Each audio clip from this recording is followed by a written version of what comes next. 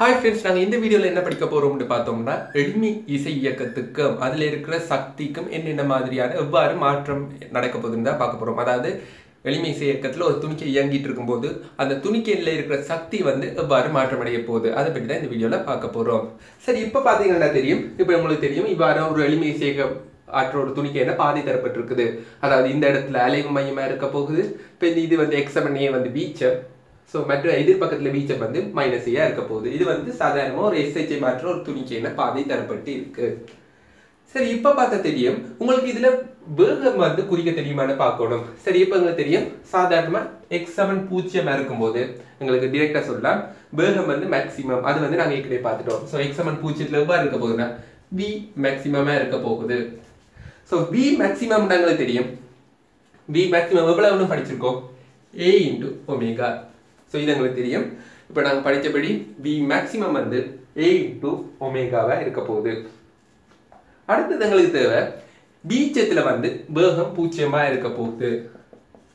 So அதே மாதிரி இந்த பக்கத்துலையும் v7 பூஜ்ஜியமா இருக்க போகுது. ஸோ இப்போ எங்களுக்கு தெரிஞ்சிருக்கணும் இதில் அந்த வேகம் கூடவே இருக்க போது குறைஞ்சு இங்கே பூஜ்ஜியமாயிட்டு பிறகு திருப்பி இங்கே கூட்டிட்டு வந்து பிறகு திருப்பி இந்த மட்டும் குறைஞ்சிட்டு வரப்போகுது. இது வந்து சாதாரணமாக எளிமை சேர்க்கத்தில் நாங்கள் ஏற்கனவே படிச்சிருக்கோம். சரி, இப்போ நாங்கள் காண போகிறது வந்து சக்தி. சரி, சக்தியை காண முதல் ஃபர்ஸ்ட் நாங்கள் என்ன செய்ய போறோம்னா அலைவு மையத்தில் என்னென்ன சக்தி இருக்கும்னு பார்ப்போம். சரி, இப்போ அலைவு மையத்தில் என்ன சக்தி இருக்க போகுது பார்ப்போம். அலைவு மையத்தில் இருக்கிற இயக்க சக்தியை காணுவோம். இப்போ x7 பூஜ்ஜியமா இருக்கும்போது இது வந்து அலைவு மையம். இந்த x7 பூஜ்ஜியமா இருக்கும்போது எவ்வளவு இயக்க சக்தி இருக்குன்னு பார்ப்போம். சரி, இப்போ பார்த்தா தெரியும் உங்களுக்கு கைனடிக் எனர்ஜி சாதாரண சமன்பாடு உங்களுக்கு தெரியும், 12m × v² இருக்க போகுது. இது வந்து சாதாரண ஒரு துணிக்கையின் இயக்க சக்தியை காண்பதற்கான சமன்பாடு. சரி, இப்போ திணிவும் தெரியும், 12 × m தெரியும். இப்போ v வந்து வேகம் எவ்வளவு இருக்குதுன்னு பார்த்தோம்னா மையத்துல a × ஒமேகா. ஸோ இந்த பிரதிட்டீங்கன்னா 12 × m a² ஒமேகா² இருக்க போகுது. சரி, இப்போ அடுத்தது உங்களுக்கு தேவை இதுல இருக்க அழுத்த சக்தியை காணுவோம். இதுல நாங்க பயன்படுத்த போற அழுத்த சக்தி என்னன்னு பேர் விடுவோம்னு சொன்னா மீளியல் அழுத்த சக்தி தான் இங்க இருக்கிறத நாங்க சொல்லுவோம். இது ஒரு அழுத்த சக்தி. அழுத்த சக்தினா ஒரு வகை தான். அழுத்த சக்தினா புவியீர்ப்பு அழுத்த சக்தி மாதிரி. இது வந்து மீளியல் அழுத்த சக்தி. ஒரு ஸ்ப்ரிங்ல நடக்குன்னா அது மீளியல் அழுத்த சக்தின்னு சொல்லுவோம். ஸோ அந்த மாதிரியான ஒரு கேஸை கருதுறோம்னா இப்போ ஒரு ஊசல் குண்டுல பார்த்தோம்னா நாங்க எங்களுக்கு தெரியும் நாங்க புவியீர்ப்பு அழுத்த சக்தி தான் நாங்க பயன்படுத்துவோம். ஏன்னு பார்த்தோம்னா ஊசல் குண்டுல நாங்க சமன்பாட்டை நிறுவும் போது பார்த்தோம்னா இப்ப நாங்க கிடைக்கூற நாங்க எடுத்திருந்தோம். அதாவது புவி ஈர்ப்புன்னா கிடைக்கூறதை நாங்க பயன்படுத்தியிருந்தோம். அதே மாதிரி ஒரு ஸ்ப்ரிங்ல நீங்க பயன்படுத்துறீங்கன்னா அது மீளியல் அழுத்த சக்தி, அதாவது ஸ்ப்ரிங்ல வில்லில் இருக்கிற அழுத்த சக்தியை பயன்படுத்துவோம். சரி, இப்ப பாத்தீங்கன்னா அழுத்த சக்தி. சரி, இப்ப அழுத்த சக்தியை பார்த்தோம்னா எங்களுக்கு தெரியும் இதுல அழுத்த சக்தி வந்து பூஜ்ஜியமா இருக்கு. காரணம் என்னன்னு பார்த்தோம்னா இந்த மையத்துல வந்து அதாவது அலை மையத்துல வந்து ஒரு திசையுமே தொழிற்படாது. உதாரணமா பாத்தீங்கன்னா இப்போ ஒரு ஊசல் குண்டை எடுத்து நாங்க இங்க அலைய விட்டுறோம்னு வைப்போம். இவ்வாறு இருக்கும்போது கிடைக்கூறி இருக்கும். அதாவது தொழில் திசையில் வழியே ஒரு வேகம் இருக்க போகுது. அதோட தொழில் திசை வழியே ஒரு விசையும் வரப்போகுது. இதுல எம்ஜின்னு ஒரு கூறு வந்து இங்கால வரப்போகுது. இப்ப இங்க என்ன நடக்க போகுதுன்னா இங்க எம்ஜி வரப்போகுது. இதுல தொடலி திசை வழியை கூற பார்த்தோம்னா 90. ஸோ இது வந்து தொடலி திசை வழியே கூறு விசையே இருக்காது. அதாவது தொடலி திசை வழியே விசை இருக்காது x7 பூஜ்ஜியத்துல. ஸோ ஒரு விசை இல்லாட்டி ஒரு அழுத்த சக்தி வராது. ஸோ விளை விசை இல்லை, ஸோ அழுத்த சக்தி இல்லை. அதே மாதிரி நாங்கள் ஒரு ஸ்ப்ரிங் எடுத்தோம்னா ஒரு ஸ்ப்ரிங் ஒன்று எடுப்போம். சரி, இப்போ தெரியும் ஒரு ஸ்ப்ரிங் வந்து ஒரு அலைவை நடத்தும் போது என்ன நடக்க போகுதுன்னா நாங்கள் இவ்வளவு தூரத்துக்கு இழுத்துட்டு விட்டோம்னா இந்த இடத்துல வந்தோடனே சாதாரண ஒரு ஸ்ப்ரிங் வந்து அமுத்துப்படாம இருக்கும்போது தான் இது அலை மையமா இருக்க போகுது. ஸோ இந்த இடத்துல இருந்து பார்த்தோம்னா ஒரு ஸ்ப்ரிங் வந்து ஒரு நெருக்கம் இல்லாட்டி ஒரு நீட்சி ரெண்டுல ஒன்று இல்லாட்டியும் ஸ்ப்ரிங்ல விசை தொழிற்படாது. ஸோ இந்த அலை மையத்துல என்ன நடக்க போகுதுன்னா நெருக்கமும் இருக்காது. அதாவது ஸ்ப்ரிங் இயல்பான நீளம் எல் நீளம்னா எல் நீளத்திலேயே இருக்க போகுது. ஸோ எல் நீளத்துல இருந்தா கட்டாயம் தெரியும் விசை தொழிற்படாது. ஸோ இவ்வாறான நேரம் தான் அலை மையம் சொல்ல போறோம். இந்த அலை மையத்தை பார்த்தோம்னா பொட்டன்ஷியல் எனர்ஜி அதாவது அழுத்த சக்தி பூஜ்ஜியம். இந்த இடத்துல நாங்க இதை மூலியல் அழுத்த சக்தின்னு சொல்லுவோம். இது வந்து ஸ்ப்ரிங்கால கொடுக்கப்படுற அழுத்த சக்தி. அதே மாதிரி நாங்க இங்க இருந்து பார்த்தோம்னா இதுல இருக்கிறது வந்து புவியீர்ப்பு அழுத்த சக்தியா இருக்க போகுது. ஆனா இதுல புவியீர்ப்பு அழுத்த சக்தியும் கிடைக்கூறு பூஜ்ஜியமா தான் இருக்க போகுது. காரணம் cos 90 இருக்க போகுது. அதே மாதிரி இந்த வில்லில் இருக்க அழுத்த சக்தியை பார்த்தோம்னா வில்லில் இருக்க மீளியல் அழுத்த சக்தியும் பூஜ்ஜியமா இருக்க போகுது. காரணம் என்னன்னு பார்த்தோம்னா இதுல வந்து பொருள்ல வந்து அதாவது இந்த அலை மையத்துல வந்து இந்த பொருள் இருக்கிறதுனால விளைவு விசை இருக்காது அந்த பொருள்ல. சரி, இப்ப பாத்தீங்கன்னா தெரியும் இப்ப கைனடிக் எனர்ஜி தெரியும், பொட்டன்ஷியல் எனர்ஜி. சோ ரெண்டும் இந்த கூட்டுத்தொகை உங்களுக்கு என்னன்னு தெரியும், அது வந்து டோட்டல் எனர்ஜியா இருக்க போகுது. டோட்டல் எனர்ஜி வந்து ரெண்டையும் கூட்டுறதுக்கு சமனா இருக்கும். ஸோ கூட்டி நீங்கள் என்ன விட எடுத்துன்னு பார்த்தோம்னா half into m a square omega square இருக்க போகுது. சரி, இப்போ அடுத்து நாங்க செய்ய போறது என்னன்னு பார்த்தோம்னா x சமன் a ஆ இருக்கும்போது எவ்வாறு அழுத்த சக்தி இருக்க போகுதுன்னு பார்ப்போம். x சமன் a ஆ இருக்கும்போது சரி, இப்போ உங்களுக்கு தெரியும் x சமன் a ல வந்து வேகம் 0. ஸோ இதுல வந்து கைனடிக் எனர்ஜி நாங்க டைரக்டா எழுதலாம். So kinetic energy எழுதினோம்னா half into mv square, அது எல்லாத்துக்குமே தெரியும். v வந்து 0 இருந்துச்சுன்னா கைனடிக் எனர்ஜி கட்டாயமா 0 தான் இருக்க போகுது. சரி, இப்போ அடுத்தது நாங்க பார்க்கலாம் டோட்டல் எனர்ஜி தெரியணும். டோட்டல் எனர்ஜி வந்து எப்பயுமே மாறாது. சரி, இது ஏன் மாறாதுன்றதுக்கான ரீசனை கொஞ்சம் யோசிச்சு பாருங்க. டோட்டல் எனர்ஜி வந்து மாறாம இருக்க போகுது. அடுத்தது வந்து இப்போ டோட்டல் எனர்ஜி மாறாட்டி உங்களுக்கு தெரியும் பொட்டன்ஷியல் எனர்ஜி கண்டுபிடிக்கலாம். அடுத்த சக்தி எவ்வாறு இருக்க போகுதுன்னா டோட்டல் எனர்ஜி எப்பயுமே potential energy plus kinetic energy. இதுல கைனடிக் எனர்ஜி 0 இருக்கு, டோட்டல் எனர்ஜி தெரியும். ஸோ இதுல என்ன பிரதி இல்லாம டோட்டல் எனர்ஜி மைனஸ் கைனடிக் எனர்ஜியா இருக்க போகுது. So பிரதிட்டீங்கன்னா half into a square omega square. இப்போ பாத்தீங்கன்னா தெரியும், இப்போ மையத்துல வந்து எவ்வாறு இருக்க போகுதுன்னா kinetic energy half into a square omega square இருக்க போகுது. பொட்டன்ஷியல் எனர்ஜி 0 இருக்க போகுது. இதே ஒரு பீஜத்துல போய் பார்த்தோம்னா கைனடிக் எனர்ஜி துணிக்கையில 0 இருக்க போகுது. காரணம் வேகம் 0. டோட்டல் எனர்ஜி மாறாம இருக்கறனால என்ன நடக்க போகுதுன்னா பொட்டன்ஷியல் எனர்ஜி வந்து half m a square omega square இருக்க போகுது. சரி, இதுல உங்களுக்கு தெரிஞ்சுக்கணும். இதுல வந்து நீங்க பாத்தீங்கன்னா நாங்க டோட்டல் எனர்ஜி வந்து மாறாம இருக்கு. நாங்க ஏற்கனவே படிச்சிருந்தோம் ஒரு மொத்த பொறிமுறை சக்தி. இதை வந்து நாங்க டோட்டல் மெக்கானிக்கல் எனர்ஜின்னு சொல்லுவோம். இப்போ ஒரு மொத்த பொறிமுறை சக்தி காப்பு விதியை பயன்படுத்துறது உங்களுக்கு தெரிஞ்சிருக்கணும். காப்பு விசைகளுக்கு உட்பட்ட தொகுதியா இருக்கணும். சரி, இதுல முக்கியமா உங்களுக்கு தெரிஞ்சுக்கணும் என்னன்னு பார்த்தோம்னா நாங்க ஏற்கனவே படிச்சிருக்கோம் ஈர்ப்பு விசை ஒரு காப்பு புல தொகுதி. காப்பு விசை இந்த ஏற்கனவே நாங்க படிச்சிருப்போம். காப்பு விசை இல்ல, நாங்க காப்பு விசை இந்த வீடியோ பார்க்காதாக்க அதை போய் ஃபர்ஸ்டா பாருங்க. காப்பு விசை என்னன்னு பார்த்திருக்கோம். அதுல வந்து ஈர்ப்பு விசையும் ஒரு வகையினும் பார்த்திருக்கோம். சரி, அதே மாதிரி இந்த வில்லுல காணப்படுற இந்த விசையும் வில் விசையும் ஸ்ப்ரிங்ல இருக்கிற ஃபோர்ஸும் ஒரு காப்பு விசை. அதாவது காப்பு விசைன்னா வந்து நாங்க ஈஸியா டிஃபைன் பண்ணது அப்படின்னா அந்த வேலை வந்து செய்யப்பட்ட பாதையில தங்கி இருக்காது. அதே மாதிரி இப்ப இந்த நிறையும் ஏற்கனவே நாங்க படிச்சிருக்கோம் ஒரு காப்பு விசை. சோ காப்பு விசை தொகுதிக்கு உட்பட்ட ஒரு தொகுதி ஒன்று இல்ல, காப்பு விசைக்கு மட்டும் உட்பட்ட தொகுதி ஒன்று இல்ல. டோட்டல் எனர்ஜி மொத்த பொறிமுறை சக்தி எப்பயுமே காக்கப்படும். சோ இது அதைத்தான் நாங்க இதுல பயன்படுத்திருக்கோம். சோ டோட்டல் எனர்ஜி வந்து மாறாது. அதாலதான் பொட்டன்ஷியல் எனர்ஜி வந்து நாங்க இவ்வாறு சமப்படுத்தி எடுத்திருக்கோம். சரி, இப்ப என்ன செய்ய போறோம்னு பார்த்தோம்னா x சமன் x தூரத்துல வந்து எவ்வாறு காரணம் பார்ப்போம். அதுக்கு முதல் இதுல எக்ஸ்ட்ரா இந்த பொட்டன்ஷியல் எனர்ஜியை பார்க்கறதுக்கு வேற இன்னொரு மெத்தட் நாங்க யூஸ் பண்ணலாம். அதுக்கு என்ன இதுன்னு பார்த்தோம்னா நாங்க சாதாரணமாக வில்லில் இருக்கிற அழுத்த சக்தியை பார்க்கறதுக்கு நாங்க சாதாரணமா வலிமையா பயன்படுத்துறது வந்து half into kx square சமன்பாடு பாவிப்போம். இது வந்து ஒரு வில்லில அழுத்த சக்தியை காண்றதுக்கான ஒரு சமன்பாடு.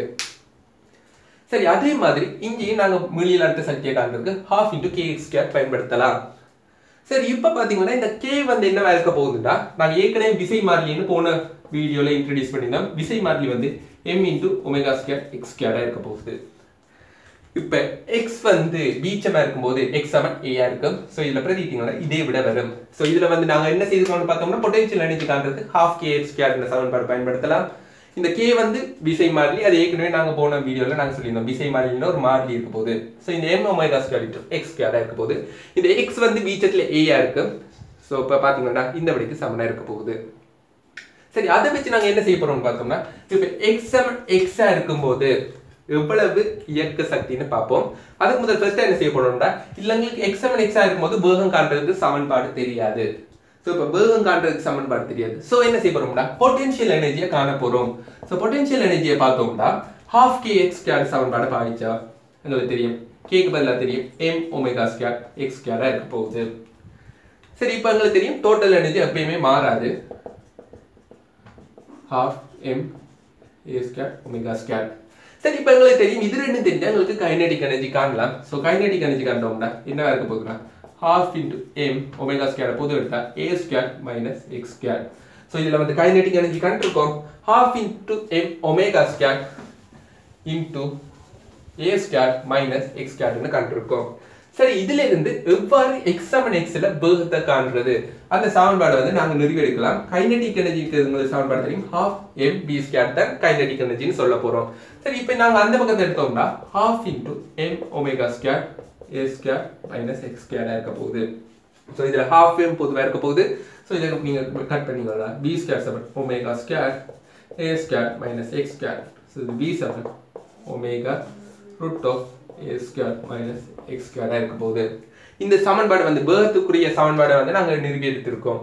சரி, இந்த சமன்பாடு வந்து கட்டாயமா உங்களுக்கு தேவையில்லை. ஆனா வந்து இது நிறுவல் தச்சையில உங்களுக்கு கேட்கப்பட்டிருந்தா உங்களுக்கு சமன்பாடு கூட சிலபஸ்ல இல்லை. ஆனா தச்சையில உங்களுக்கு பேர்தை கேட்டாங்கடா நீங்க இவ்வாறு இலகுவா கண்டுபிடிக்கலாம். எவ்வாறுன்னு பார்த்தோம்னா டோட்டல் எனர்ஜி நீங்க இலகுவா சொல்லலாம் half ma square omega square. உங்களுக்கு PE அதாவது பொட்டன்ஷியல் எனர்ஜி காண்றது ஒரே ஒரு சமன்பாடு உங்களுக்கு ஞாபகம் இருக்கணும். half kx square ஞாபகம் இருந்தா காணும். அந்த விசை மாதிரி வந்து m into omega square இருக்க போகுது. ஸோ டோட்டல் எனர்ஜி எப்பயுமே காக்கப்படும். காரணம் என்னன்னு பார்த்தோம்னா காப்பு விசைக்கு உட்பட்ட தொகுதி. ஸோ டோட்டல் எனர்ஜியை வச்சு நாங்கள் கைனடிக் எனர்ஜியை இலகுவா கண்டுபிடிச்சலாம். கழிச்சிங்கன்னா சரி. ஸோ அந்த கைனடிக் எனர்ஜியை half m b square சமப்படுத்தினீங்கன்னா b square Saman omega square into a square minus x square இருக்க போகுது. ஆகவே b வந்து omega into root of a square minus x square சமனா இருக்க போகுது. ஸோ இந்த நிறுவனம் உங்களுக்கு தெரிஞ்சுதான் காணும். ஆனால் இந்த முடிவு வந்து நீங்க பாடமாக்க தேவையில்லை. சரி, இப்போ எங்களுக்கு என்னொன்று தெரிஞ்சிருக்கணும், இதுல வந்து எவ்வாறு ஒரு கிராஃபுக்குன்னு எங்களுக்கு தெரிஞ்சிருக்கணும். சரி, இப்போ பார்க்கணும் நாங்கள் கிராஃபுக்குறதை பற்றி பார்க்க போகிறோம். சரி, இப்போ கிராஃப்க்கு இருக்கும்போது உங்களுக்கு என்னென்ன கிராஃப் தேவைன்னு பார்த்தோம்னா தூரத்தோட எவ்வாறு கைனடிக் எனர்ஜி மாறப்போகுது, அதே மாதிரி பொட்டன்ஷியல் எனர்ஜி எவ்வாறு தூரத்தோட மாறப்போகுது, அதே மாதிரி டோட்டல் எனர்ஜி தூரத்தோட எவ்வாறு மாறப்போகுது. இதை வந்து நீங்கள் வீடியோ போஸ்ட் பண்ணிட்டு செய்து பாருங்க. சரி, இப்போ பார்த்தீங்கன்னா தெரியும் கைனடிக் எனர்ஜி வந்து நாங்கள் ஃபர்ஸ்ட் ஆரம்பத்தில் குறிச்சோம்னா இப்போ நாங்கள் வந்து சமன்பாடு எடுக்காமல் நாங்கள் கீற போகிறோம். நாங்கள் சமன்பாடு நிறுவலாம். சமன்பாடு ஏற்கனவே கண்டிருக்கோம். எக்ஸ் தூரத்தோட எவ்வாறு மாறப்படுதுன்னு பார்த்தோம்னா கைனடிக் எனர்ஜிக்கு சமன்பாடு half m omega square into a square minus x square. சரி, இப்போ அதுதான் சமன்பாடு மாறப்போகுது. இந்த சமன்பாடு இல்லாமல் நீங்கள் கிரிக்கி கொள்ளலாம். சரி, இப்போ பார்த்தீங்கன்னா இப்போ உங்களுக்கு தெரியும் x சமன் 0 ஆகும்போது கைனடிக் எனர்ஜி மேக்ஸிமமாக இருக்க போகுது. அதே மாதிரி x சமன் a ஆகும்போது வீச்சத்தில் வந்து கைனடிக் எனர்ஜி 0 இருக்க போகுது. இது வந்து உங்களுக்கு ரெண்டுமே தெரியும். ஸோ இந்த இடத்துல வந்து இந்த இடத்துக்கு வந்து திருப்பி இந்த இடத்துக்கு வரணும். ஸோ இதை நீங்கள் நினைச்சிங்கன்னா எவ்வாறு வரணும்னு பார்த்தோம்னா இவ்வாறு தான் ஒரு அமைப்பு வரணும். இவ்வாறு ஒரு அமைப்பு வரும். இவ்வாறு தான் இந்த கிராஃப் வரும். சரி, இப்போ நீங்கள் என்ன செய்யணும்னா இப்போ பொட்டன்ஷியல் எனர்ஜியை கீறணும். சரி, பொட்டன்ஷியல் எனர்ஜிக்கு சமன்பாடு தெரியும். அது வந்து எவ்வாறு இருக்க போகுதுன்னா half kx square. So half into omega square into x square இருக்க போகுது. ஸோ இந்த நிலைமையில நாங்கள் எடுத்தோம்னா இதுல உங்களுக்கு டைரக்டா சொல்லலாம். ஆரம்பத்துல வந்து உங்களுக்கு தெரியும் பொட்டன்ஷியல் எனர்ஜி 0. ஏன்னா விளைவு விசை வந்து தொழிப்படாது. ஸோ 0 இருக்க போகுது.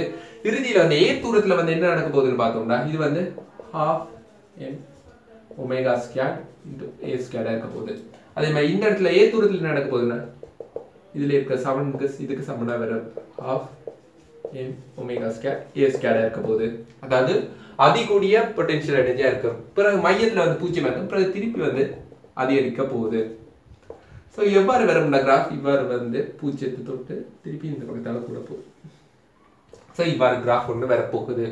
சரி, இப்போ நீங்கள் என்ன செய்யணும்னா டோட்டல் எனர்ஜிக்குரிய கிராஃப் எவ்வாறான அமைப்பில் வரும்னு யோசிச்சு நீங்கள் கீழே கமெண்ட் பண்ணுங்க. இப்போ உங்களுக்கு தெரிஞ்சது பொட்டன்ஷியல் எனர்ஜிக்கும் எக்ஸுக்கும் தூரத்தோட பொட்டன்ஷியல் எனர்ஜி எவ்வாறு மாறுபட போகுதுன்னு கூறியிருக்கோம். கைனடிக் எனர்ஜி எவ்வாறு மாறுபட போகுதுன்னு கூறியிருக்கோம். அதுக்கான காரணம் என்னன்னு பார்த்தோம்னா இந்த ரெண்டு இடத்துலையும் பீச்சத்துல வந்து கைனடிக் எனர்ஜி 0 வேகம் 0 வரும்போது ஆகவே வந்து கைனடிக் எனர்ஜி 0 இருக்க போகுது. இதுல வந்து எக்ஸ் வந்து 0 இருக்கும்போது அலைவு மையத்துல வந்து மேக்ஸிமமா இருக்க போகுது kinetic energy. So maximum kinetic energy இருக்க போகுது. அப்புறம் நீங்க அடுத்தது பாத்தீங்கன்னா இதுல வந்து இவ்வாறான ஒரு வளைவு தான் வரப்போகுது. காரணம் என்னன்னு பார்த்தோம்னா இது ஒரு எக்ஸ்கேட் கிராஃப். ஸோ இவ்வாறான ஒரு வளைவான கிராஃப் தான் வரப்போகுது.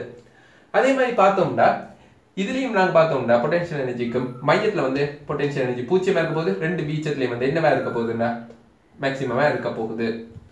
சரி, அதை வச்சு நீங்க என்ன செய்யணும்னா டோட்டல் எனர்ஜி எக்ஸோட மாறுபடுற கிராஃப் வந்து எவ்வாறான ஒரு நேர்கோடா வருமா இல்லாட்டி வளையா வருமா, வளையா வந்துச்சுன்னா மேல் வளையா இல்லாட்டி கீழே பரவளைவு மாதிரி வருமா, இதை வந்து நீங்க கீழே கமெண்ட்ல லீவ் பண்ணுங்க. இந்த வீடியோ பிடிச்சுன்னா மறக்காம எங்களை சேனலை சப்ஸ்கிரைப் பண்ணுங்க. அதோட எங்களோட பிளேலிஸ்ட்டும் இருக்கு, அதையும் போய் தேவையான வீடியோவை பார்த்துக்கோங்க. தேங்க்யூ.